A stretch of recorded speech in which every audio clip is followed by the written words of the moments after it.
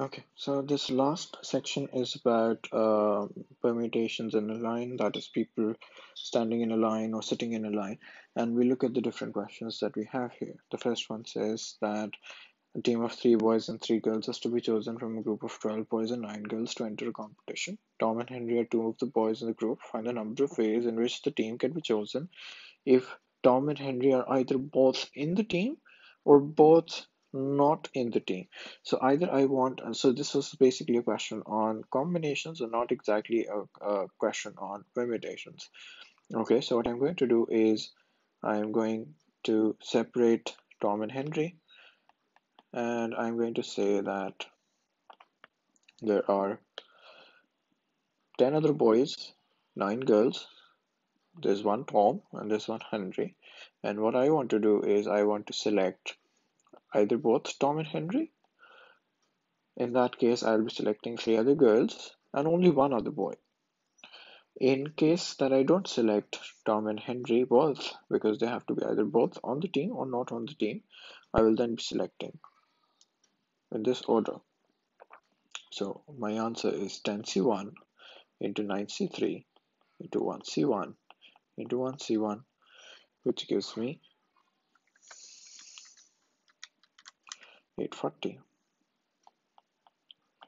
Or I could have 10C3 into 9C3, and 1C0 and 1C0 gives me 1.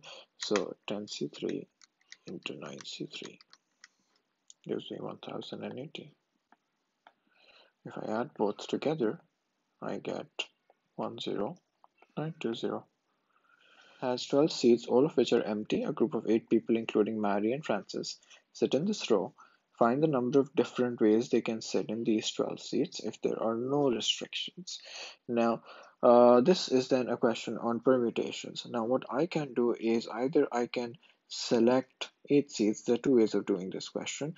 I can say that they are going to select 8 seats that they want to sit on. So out of 12, they're selecting 8 seats, and then they will arrange themselves. And that is going to give me 12C8 into 8 factorial. And then gives me the correct answer, 19958400. There is another way of looking at this question as well, and this is important because I can then say that let's say there are a total of 12 seats.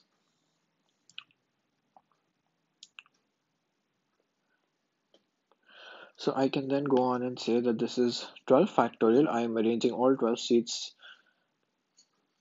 and since 4 of these seats are empty, they are identical empty seats. So I'm going to divide by 4 factorial, and you see I'm going to end up with the same answer. So it can be dealt with in either way. Either you arrange the empty seats and then divide by the identical number of empty seats, or you can choose the seats that you want to sit on and then arrange yourself. Okay, this second strategy is useful for the next question as well.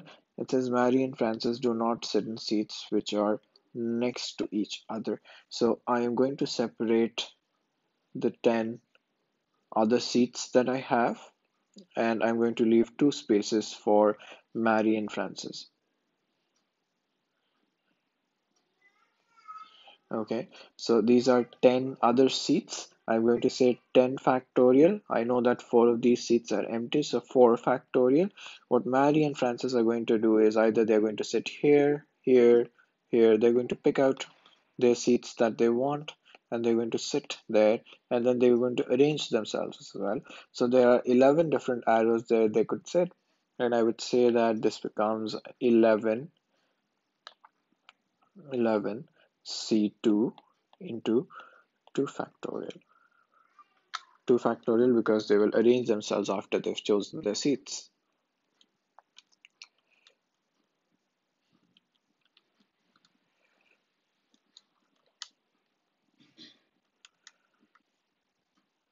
I get a total of 166,32000.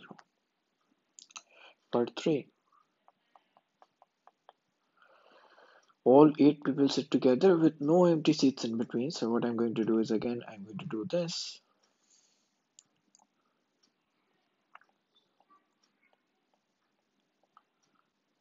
I'm going to put a box around 8 of these seats,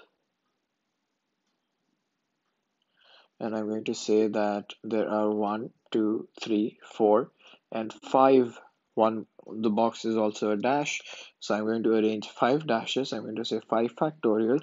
Then I'm going to go inside the box and say 8 factorial, and then divided by another 4 factorial because there are 4 identical empty seats.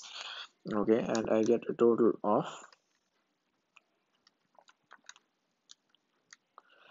201,600. Okay, so this next example says four families go to a theme park together. Mr. and Mrs. Linden take their two children. Mr. O'Connor takes his two children. Mr. and Mrs. Emmett take their three children. Mrs. Burton takes her son. The 14 people all have to go through turnstile, one at a time, to enter the theme park. In how many different orders can the 14 people go through the turnstile if each family stays together?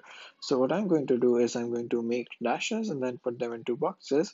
So there are four families, Mr. and Mrs. Lin and the two children. So I put a box around them.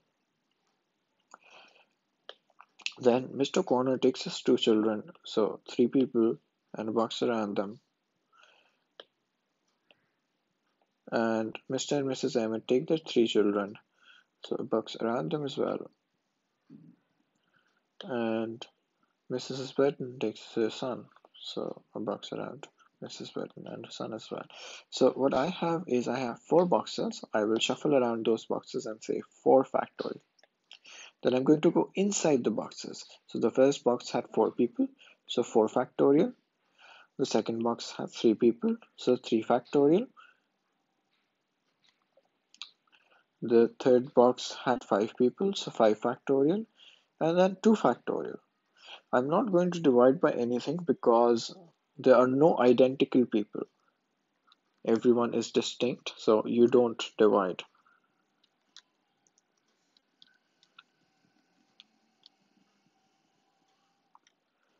829440. Let's look at part 2. Part 2 says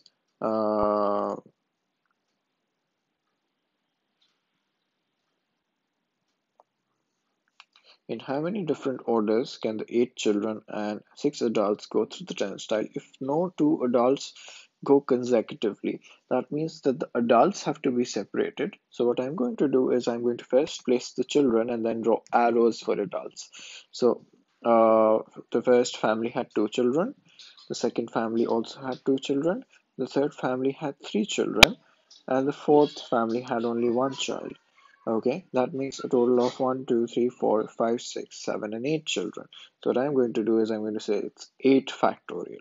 Then for the adults, I'm going to say that there are arrows that they need to fit on. There are 6 adults that I'm talking about.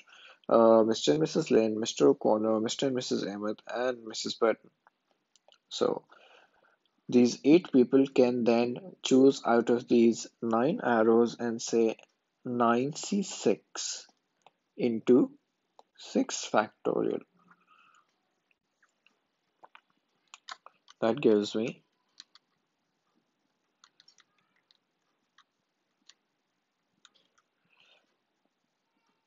2438553600, which is the same as what's given above.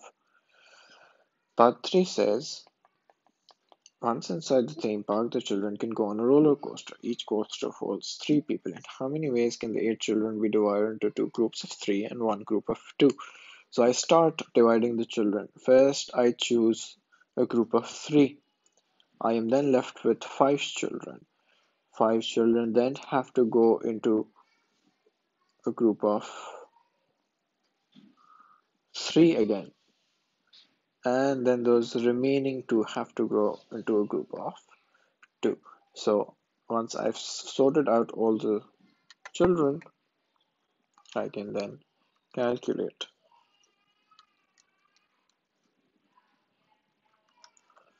560.